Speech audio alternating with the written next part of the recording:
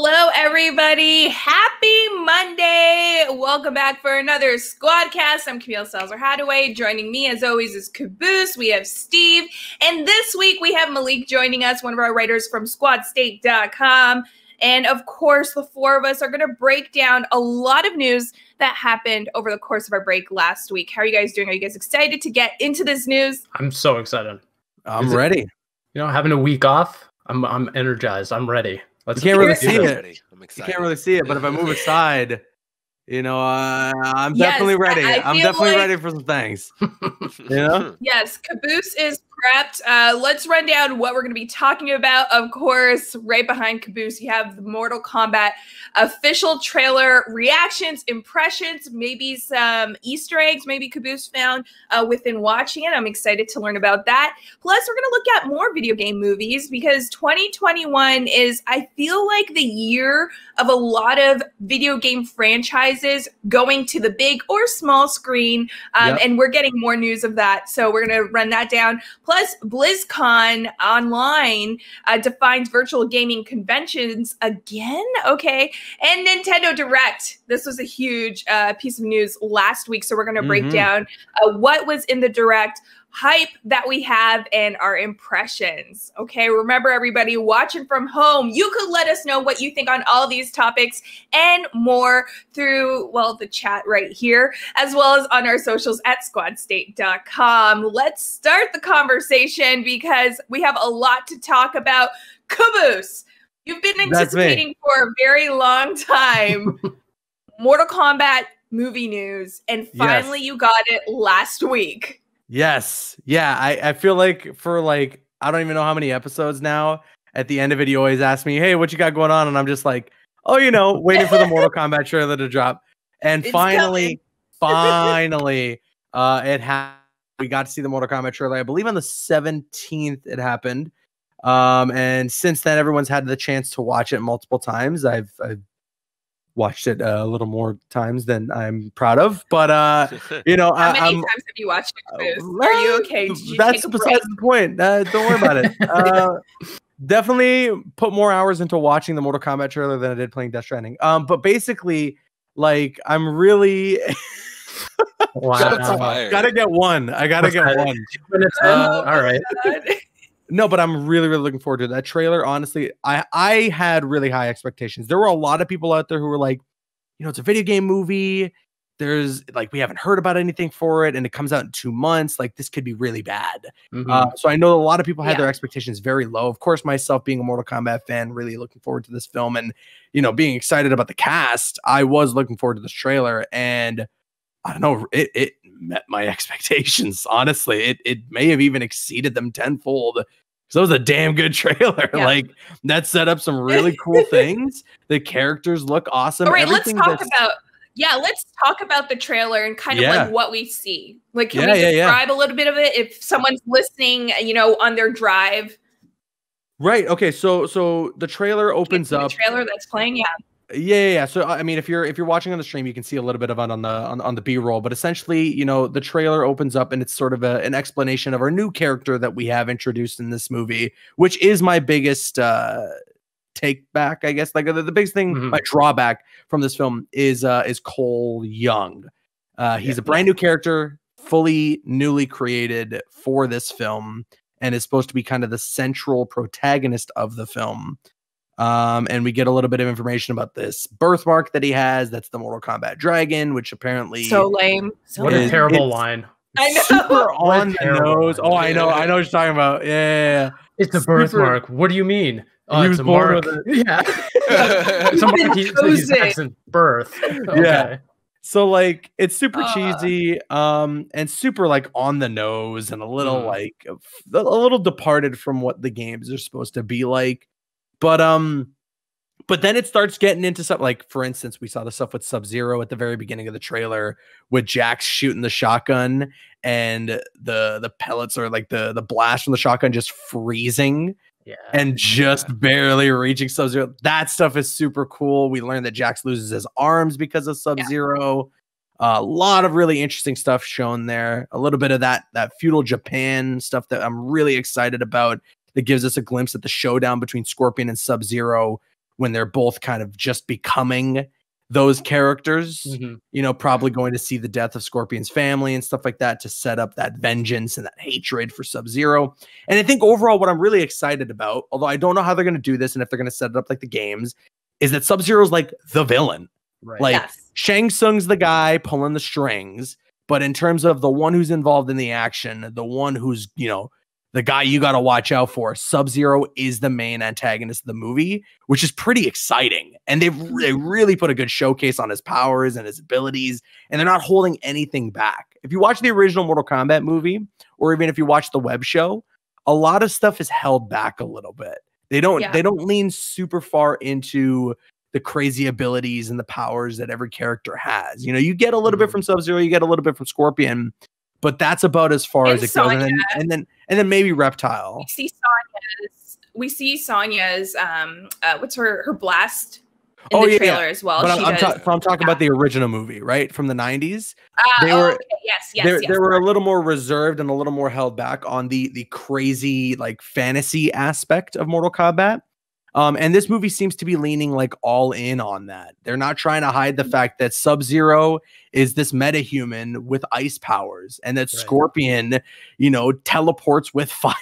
You know, like they're not trying to hold none of that back. And it's sweet. It all looks really, really cool. They're giving 110% on every single one of the Mortal Kombat characters. But then I'm finding myself in a position where every time it cuts back to Cole Turner or Cole Young, whatever his name is, I'm like, no, let's get back to Sub-Zero Scorpion. Come on. Like, and I hope that the movie doesn't give me that same feeling. It does look like this Cole Young guy, they're setting something up with him being connected to Scorpion in some way. Yeah. I don't know what that's going to be. Right. But maybe that'll be interesting. Probably not, though. I feel like Cole is going to be the weakest link of this whole entire movie. Just how they opened up with that whole birthmark thing. Oh, so cheese. Cheese. Okay, because it's like, oh, he's always had this birthmark. No, you're the chosen one. It's like, come on, okay? You're not even any of the games. You have not been chosen, okay? Right. Yeah. But I do like, actually, you see some of the artifacts. So you see Liu Kang's ancestors when they go to that scene, and you see that artifact there with Liu Kang's ancestor in Mortal Kombat. You're talking about the Great Kung Lao. The Great. Kung Lao. Yeah. So that's pretty cool. Yep. I do have to say, like, maybe 30 seconds of this trailer, the first 30 seconds of this trailer is like lukewarm. I have it pulled up here. And then when we start going into, you know, the Mortal Kombat characters, like you mentioned, Caboose, that we know and love, and they show that they have their fatalities. We hear the voice, right? Finish him. Yeah. It's not as epic, though, I have to say, as the first movie. I feel like there was so much power. It was like just ripped from the game in the first movie. I feel like this time when they have that finish 'em line, they're trying to make it seem kind of normalized. I will say this is nobody's fault on the movie, but because of what NetherRealm did, bringing back Kerry Tagawa as Shang Tsung in the game in MK11, and then doing a whole story expansion where Shang Tsung is once again like the main villain of Mortal Kombat, and just letting Kerry Tagawa just be Shang Tsung one last hurrah. Like, I do miss it. I do miss him as Shang Tsung, because I feel like nobody can outdo Kerry Tagawa as Shang Tsung. And that's the thing. Like, when I see Shang Tsung, I'm like, oh, okay. And then I hear the voice and I'm like, no, it's not right. This is not how it's supposed to be. Yeah. But, you know, like you said, I think it's just the timing of, you know, getting the trailer, you know, from playing a game that has the original Shang Tsung from the movie, who does such an amazing job with those lines being so animated on how he says it and delivers the line. It's like, it's just like it's fandom right there. Just hearing it, 100%. I just melt. How about Steve, Malik? What are your thoughts? Let's start with Steve. Yeah, I was a doubter. I mean, we kind of talked about this like weeks and weeks ago, but I was super skeptical on this, likely because we hadn't seen a trailer at that point. But yeah, this trailer sold me right away. That, like, the way it was all set up, like that first scene with Sub-Zero and Jax awesome. Like great way to just set up the trailer. And then you get into if Cole the Young. trailer was just that, I'd be right. Like, Exactly. You just needed to show me that, and if I was comfortable going to theaters, you'd have my ticket, you know? Right. Yeah, absolutely. And then you kind of dip down when you get Cole Young and those awful lines, but then you get those awesome vignettes of all the characters showcasing their powers and everything leading up to like the fight between Scorpion and Sub-Zero. And that's when I was like, okay, this has a lot of potential. Mm-hmm. Because going back to like a couple weeks, I said that this movie is going to really live or die based on its choreography and the fact that it doesn't hold anything back in terms of like the gore and violence. Yeah, in my opinion, anyways, because that's so ingrained in like the franchise itself, right? Yep. So I think even if the story is generic or whatever, I think as long as they can nail the fights and those sequences, this movie is going to be at least good to great. Yeah, I agree. If the fights are good, if the gore is there, fatalities, all that stuff, like I can forgive bad dialogue or maybe a cheesy plot, you know? Mm-hmm. Right. And I mean, you stole the words right out of my mouth. Yeah, it does. And like this thing could end up being as bad as Birdemic, or it could be the best or it could be the best Mortal Kombat movie. Either way, I'm still gonna enjoy it as long as the fights are good. And even if the fights aren't good, I have a feeling that our newer technology with CG and like animation and things will be able to step up the film in a way that they weren't able to. Yeah. But I'm just excited. Like I love Mortal Kombat. I just want to see another movie. I'm interested in how this whole dialogue is going to turn out with this new Cole Young. It seemed very generic, but at the same time, like it's Hollywood. You can't really expect them to put, an original story into Mortal Kombat. There's so many other stories within Mortal Kombat I think they could have gone with. I think there's like so many different like perspectives and timelines that they could visit, but they chose the generic kind of wrap everybody in. I think what hurts though is like they could have done all that and just made it Johnny Cage, like, and it wouldn't have been a problem. Literally, even if they wanted to ditch the him being an actor thing and go with the MMA fighter.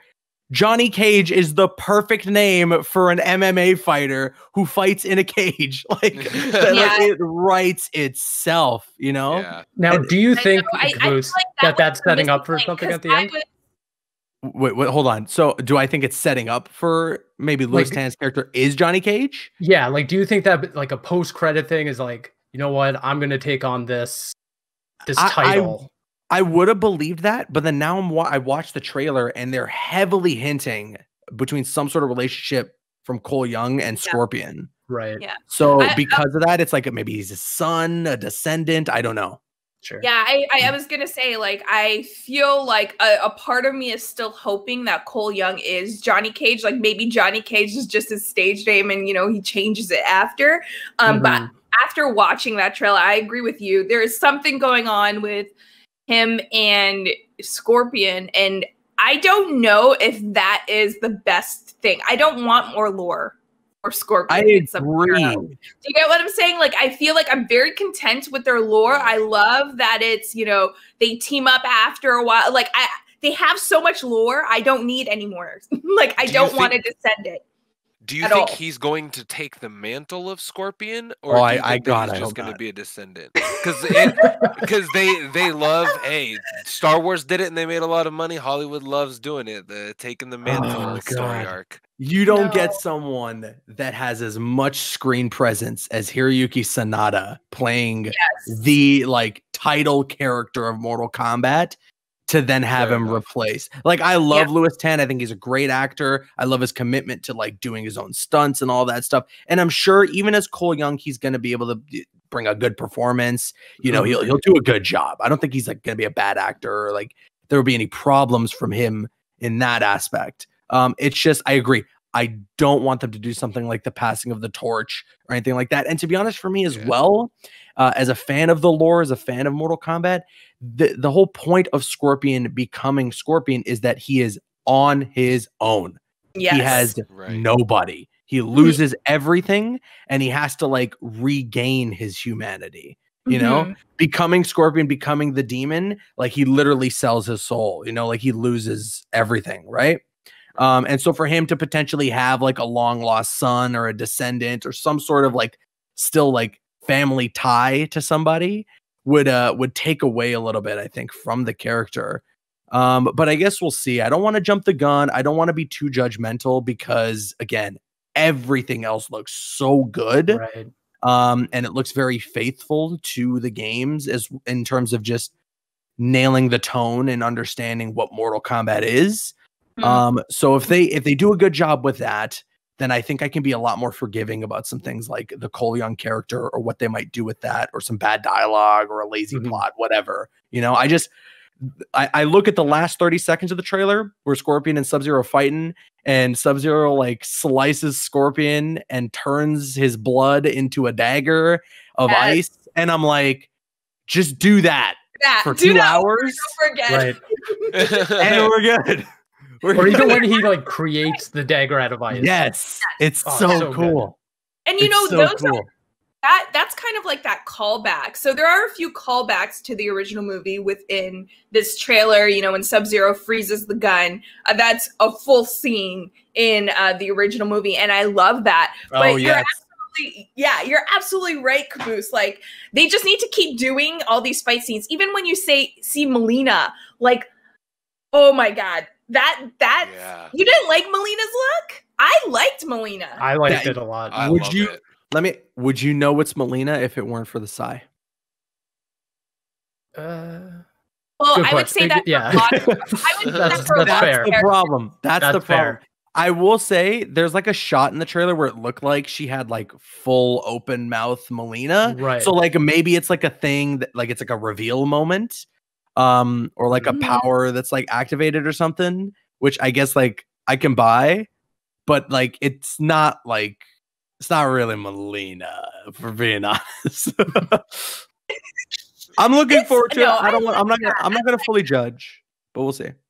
I will say though, this movie as well. Like, so the first movie, let's talk about the first movie for a bit, because the first movie really tried to put Liu Kang as the protagonist. Liu Kang was the poster boy for a really long time. NetherRealm was pushing him for a while as the poster boy until they saw the popularity Scorpion and Sub-Zero had with the audience. I love that this movie completely recognizes this. We get 2 really long fight scenes between Scorpion and Sub-Zero. I love seeing the kunai on the string for Scorpion. Like, I love that they did that, so you kind of understand why it's on the chain for him. So good. I just don't know how I feel about Sub-Zero being the villain.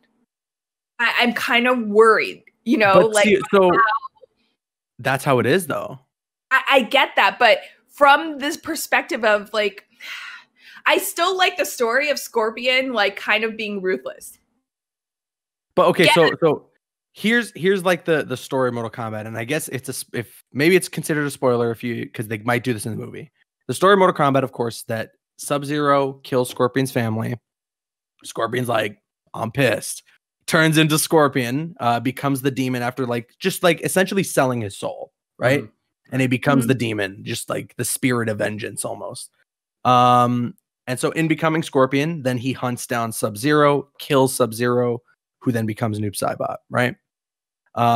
Turns out the puppet master pulling the strings, doing all this was Quan Chi the whole time. Sub-Zero never even actually killed Scorpion's family. It was Quan Chi who did it. And so I don't know if they're going to do that in the movie. I actually doubt it. Because I think if they want to franchise it, what I'm hoping they're going to set up here is that Scorpion does kill Sub-Zero. Sub-Zero becomes Noob Saibot for a second movie, and we get introduced to Sub-Zero's brother, who is the good guy. Yes. Because then that can create an interesting dynamic. See, even how the story works, you have Scorpion hunting down Sub-Zero. He's seen as the villain. Yeah. I would have liked that approach. You know, we all know the lore of Scorpion, but Scorpion is such a good villain character. The demon. You're saying you don't want to be cheering on Scorpion I want to be maybe at the end. The fact is, we all probably are going to know, if you're a Mortal Kombat fan, how the story is going to go, unless they do a really big twist, and they have to do it right? Yeah. So I say, let's just start with the premise that, Sub-Zero is kind of like the good guy. I like that kind of fooling of the audience, in a sense, where you're cheering on Sub-Zero because you're like, oh, this demon is like hunting him down, Yeah. And Scorpion just being so intimidating for that. Of the two, I find Scorpion more intimidating than Sub-Zero. That's why, for me, if I see him on the big screen, I don't necessarily want to cheer him on, like you said, throughout the whole movie. I would want it to come near the end, where they kind of have this revelation. They go through, okay, well, he killed off my whole village, right? And this is vengeance. Then you're like, oh, snap, it's going down. They do a flashback, to that moment, maybe that fight that we saw in the trailer, the first fight, and then we get like that main fight near the end of the trailer. Yeah, that could be interesting. I do like the idea of Scorpion having like a moral ambiguity. Like you see him as a character walking a thin line. And in a very like gray area, like nothing's very black and white for that character. I like that, but also at the end of the day, like Scorpion is this like damaged individual who was essentially forced into becoming this demon. And I think what they should do is try and lean into the character arc that they do in the games, where he finds peace again. And he has an understanding, because a part of it comes from the fact that he killed Sub-Zero and recognized that he killed the wrong guy. And he did that because he was just like blinded by rage, and didn't think clearly, or didn't like look at things in a more broad perspective. And so he finds peace in like an understanding that he needs to, and he can't just be this rage that is Scorpion. So if they do that, I'm into that. And again, like Hiroyuki Sanada, that is the perfect casting. It is so good. And I love, I can't remember, I think it's Tadanobu Asano, I think, playing Raiden, who looks really good in the movie as well. The actor playing Kumao is like ripped out of the game. Like straight up 1-to-1 ripped out of the game and put into the movie. And I love Ludi Lin as Liu Kang as well. For me, I would have preferred Liu Kang to be the main character, because that is how it is in Mortal Kombat. Like the poster childs are Scorpion and Sub-Zero, of course, but Liu Kang is the protagonist and Shang Tsung is the antagonist. So hopefully they have enough to do for the Shaolin monks in the movie to kind of still give you that feeling. And they look so good. Every single one of like the Mortal Kombat characters looks so good and are presented so well that it really excites me. Maybe aside from Melina. But like Sonya looks great. Jackson, the arms look great. What about Reptile? Let's talk about Reptile. That's a bad one. We think is Reptile. Godzilla Jr. So you get the it's not even Godzilla Jr. It's like Godzilla going through puberty. Oh my gosh, it's horrible. But you get this glimpse of two possible characters. So you see Reptile, or three. And then people are speculating, this puff of smoke that appears, maybe Noob or maybe Smoke. What are your thoughts on that, Caboose? I would love for it to be Smoke. I think it's too early for them to do like the whole Noob Saibot arc if they wanted to. I think it's just Sub-Zero coming out of some sort of portal that's created by Shang Tsung, and that's the effect. If it's Smoke, cool. That's a sweet surprise. Because I would love to see some of the ninjas. I'd love to see Ermac, Smoke, a more traditional Reptile if it were to be possible. And all that fun stuff. Tremor, like all the crazy different Mortal Kombat ninjas would be awesome. And I know the third character I think you're going to mention, this one's like for sure, no doubt about it, Cabal, who we see Liu Kang fighting against in the trailer. You see the hook sword, you see the burn, you see the gas mask. He looks really good. Yeah, it looks really good. So that just tells me that because they didn't really give a spotlight to Cabal. You only see like the back of him, and then you kind of have to make out that, like, okay, you see the hook swords and everything like that. So I feel like we're gonna be seeing more characters revealed. Who they're gonna be, I don't know. who we want, I don't know. Like, I'm still on the fence with this movie. I want to see this movie. It looks great, but it's just, this could go wrong so quickly. One of my things too is I don't want them to overload us with characters. Right? I agree. If they can give us like 5 to 10, have their impact in the story be meaningful, max. Like, because if it's just an overflow of like all these characters and you only give them 10-20 minutes to, you know, say a couple lines, do a quick fight, and that's it, you're gonna feel cheated. I would rather have a 30-minute Sub-Zero Scorpion fight, you know, than see a bunch of small fights. I agree. Yeah, 100%. It's like it reminds me of Suicide Squad when they introduce Katana and they're like, oh yeah, she has a sword that, you know, sucks up souls, whatever, and on to the next thing. There's so many characters in there. I would much rather see like a contained roster that they can actually delve into. Yeah. I also want to mention. I just want to mention real quick, and then I also want to throw you guys a question if you don't mind. Josh Lawson as Kano, like eating up the scenery. So good. And I was really concerned because I was like, oh, he doesn't really look like Kano. You know, like, come on, you're not going to give the metal eye, but like. From the Kano wins, and then the line that he says after that with the heart in his hand, I was like, okay, he got it. He got it perfect. And then I want to throw to you guys a question. What's that? Sorry to interrupt, but will we get the humor we're going to be missing from Johnny Cage through Kano? Yes. Yeah, I think so as well. And then I wanted to ask you guys, what did everyone think of the Get Over Here? Loved it. Yeah, I did. I liked it, but it didn't have that impact for me. Oh, right? Yeah, it doesn't have that like it was just like get over here. I want like get over here. Like it needs to be aggressive. Like a demon is like demanding you to come over here. Like it needs to be aggressive. And that's no fault on the actor, or the editors, or anything, but he needs to have that umph. Like if it doesn't, the character's gonna fall flat.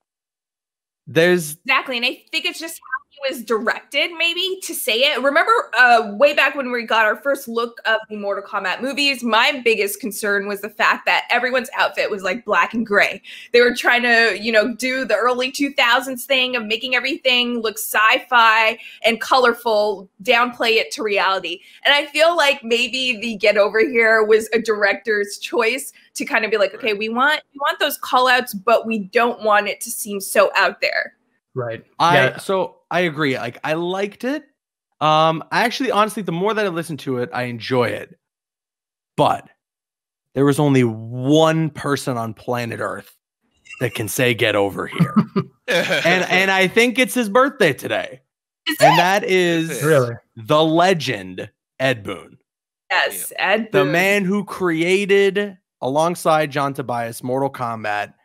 He is the one and only guy who can perform that line the way it's meant to be. He is the guy who's done it through every Mortal Kombat game. And I would love if they did like a last minute just to give him like, Ed Boon deserves some part in this movie. Sure. You know, like if that's going to be his sort of cameo, is an 80-yard get over here line, then I'm down for it. You know, I love Hiroyuki Sanada. I honestly enjoy the way he says the line. I think it's cool. I don't mind it. But if I were to have it my way, Ed Boon deserves that line. That's his line. Yeah. And that's another missing link of the involvement of Ed Boon. Something, you know, that nod to the guy who's really made Mortal Kombat what it is. Like, yes, you know, he's a co-creator of the game, but he is kind of like the celebrity of Mortal Kombat when you think of the team behind it, right? So I'm hoping through the movie they do some sort of nod. I agree. I hope so. Something to reference at least Ed Boon, because he deserves it. You know, like this is his baby. This is his franchise, alongside John Tobias, who doesn't get enough credit for his contribution to Mortal Kombat. Sure. And so I hope so. I hope so. Because Ed Boon's the man. And by the way, happy birthday to Ed Boon. Happy birthday, Ed Boon. I will go to chat for a second. MF Sky says the samurai outfit looks cool, even though he's a ninja. I think he's talking about Scorpion. Yeah. You know, before he turns into, well, I'm trying to think his outfit in when he's actually Scorpion. It's not. It's more ninja-like, but no, I think it is more samurai inspired because it's like a plate of armor on the chest, the bigger shoulder gauntlets. Right. Yeah, I know. I noticed that it looked a little bit more samurai than it did look like ninja. Sub-Zero is a little more like more ninja. Yeah, you're right. More ninja, and also Sub-Zero just straight up looks like his costume was based off the Night King. If we're being completely honest, that's true. Yeah, I can see that. Yeah. I'd like to imagine a lot of inspiration for how they wanted to present Sub-Zero as the villain of this movie was based on the Night King from Game of Thrones. Sure. Because that's like, even him walking through the town with his hands up, controlling the ice. I'm like, that's the Night King. Like, that is the Night King. I love it. Yeah. I love it. But the Night King consulted on the Mortal Kombat movie, definitely. Yes, exactly. The Night King does have a presence, though, that I would love to see Sub-Zero have. That kind of like when you first see him on the ice and he's walking out and you see the silhouette. Like that's the kind of presence that Sub-Zero should have. Like, I agree. Even if I hate saying this because it doesn't always work out, but even if they kind of dull the other characters to give those two a little bit more emphasis, make them feel like they're in their own league, I would be okay with that personally because it seems like that's what the marketing has leaned into. And that's kind of always been the kind of highlight of Mortal Kombat for me is watching those two face off. Yeah, I agree. Yeah. And I think I want to give one more shout out to the director, Simon McCoy, who hasn't really done anything. First time. Yeah, this is his first feature film, which is awesome. Like that's quite the undertaking. So I agree. Congrats to him for being able to land this. Yeah, definitely. And with that, we're going to get over to our next topic. Get over here. Yeah. Here. I need to train like you, Caboose. I feel like you've been saying that since you were a little baby. You're like this little infant. You're like, get over here. Get over here. All right.